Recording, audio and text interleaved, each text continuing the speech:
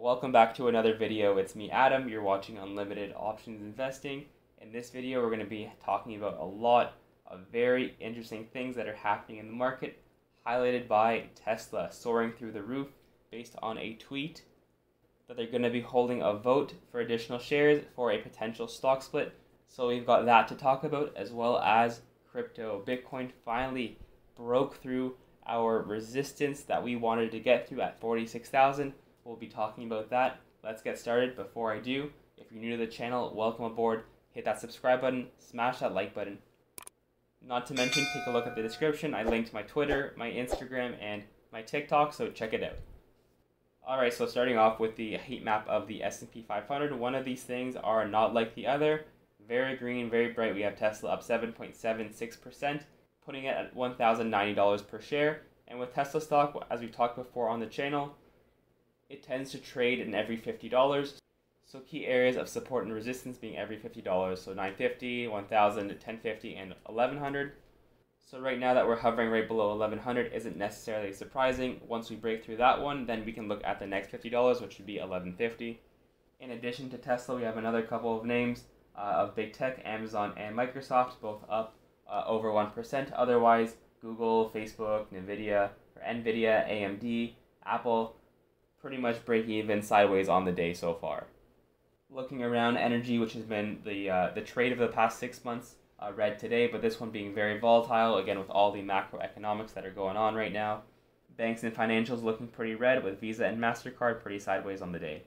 Alright, and heading on over to the coinmarketcap.com, number one, we have Bitcoin up 15% over the past week, up 6% over the last 24 hours, to put it right now at 47,435. We look at the last 7 days at this mini chart, and we see the breakthrough yesterday of $46,000, and we're continuing to find strength.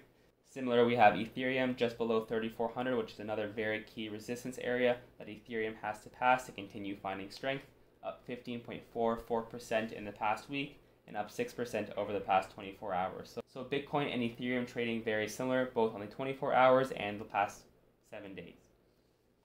And scrolling down, you see green throughout crypto: Cardano, XRP, Solana, Polkadot, Dogecoin, Shiba Inu, Kronos. That's all going up right now. And taking a look, for example, at Shiba Inu, this one going straight up over the past few hours. Alright, so the first chart we're going to take a look at, of course, is going to be Tesla stock. And look at this gap up from Friday's close. So we had Doji candle the past few days, and then we had a big gap up today, again, based on that tweet, where we closed just above 1,000 at 1010.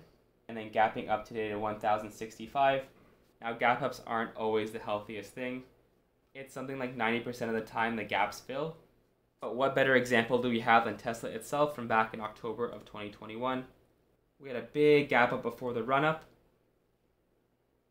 from about 900 to about 950. And then it took a few months, but then eventually it filled in the gap. And obviously super volatile, but at the time it looked like Tesla was going to run away.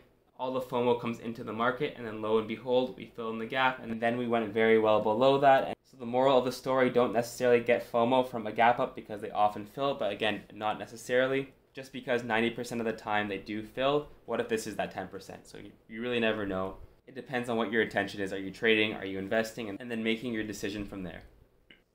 Alright, next up, taking a look at crypto. This one also gapping up on the daily time frame. We see a cross of the 20 and the 50 EMAs. And again, that $46,000 mark was that huge area of resistance we had to cross. Why? We had resistance, big support, and a ton of consolidation in this area in the past. We finally have a reason to get excited back about Bitcoin and likely the rest of the crypto market. Again, we were looking for something like this and then seeing the rest of crypto follow not too far behind it. And likewise, looking at Ethereum, looking very healthy and very strong. The 20 and the 50 just crossing. And for me, the 3,400, which is exactly where we are right now, another very key area, but looks like we're gaining a lot of strength. Previous resistance, support, area of consolidation.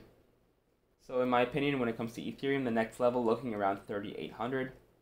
And what we can do is we can draw a line at this area, which also makes sense because we knew the $3,000 mark was going to be just psychologically 1,000, 2,000, 3,000, and then the next one where we are now at 3,400. The difference between both of them being $400. So the next one would be 3,800, 4,200, and so on. And heading back to Bitcoin, so we now want to see this $46,000 mark hold. And if it's able to do that, the next area would be around where this blue line is over here, just below 54,000, where we found previous resistance, support, resistance.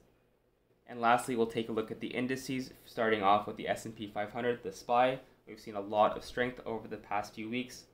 Session after session, we were having green, green, green, green, indecision, green, red, green, green.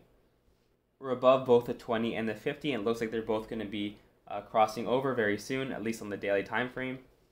And we're around a pretty critical area right now if we draw a line. Lining up near an area where we had previous resistance, supports, support, and resistance. If we're able to find some kind of continued strength and then find support on where we are right now, again creating previous resistance into new support, that would be very positive for the price action. However, if the bears do step up, the sellers step up, and we have a little bit of a pullback, we would want to see some kind of support on the dynamic moving averages, so on the 20 and the 50, and then continue finding strength, one step back, two steps forward. And likewise, the Nasdaq on the daily time frame looking very similar to the S&P 500, but just more, for lack of a better word, intense, because the highs are higher and the lows are lower. Similar situation, we found a lot of strength over the last couple of weeks. The 20 and the 50 look like they're going to be crossing.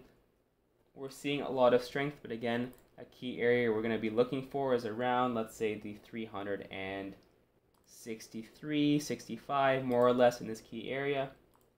Again, previous resistance, we have a few touches over here, support, and consolidation support in this area.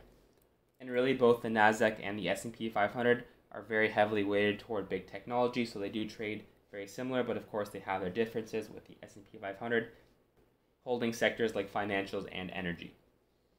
Alright, and that's the end of my video. Thank you very much for watching. As always, let me know your comments below. What are your thoughts on Tesla, on crypto? Are things going to continue flying, or are we going to have a little bit of a setback, a minor pullback, a major pullback? Let me know in the comments below. As always, subscribe, like, check out the YouTube, Instagram, and TikTok, and I'll see you in the next video.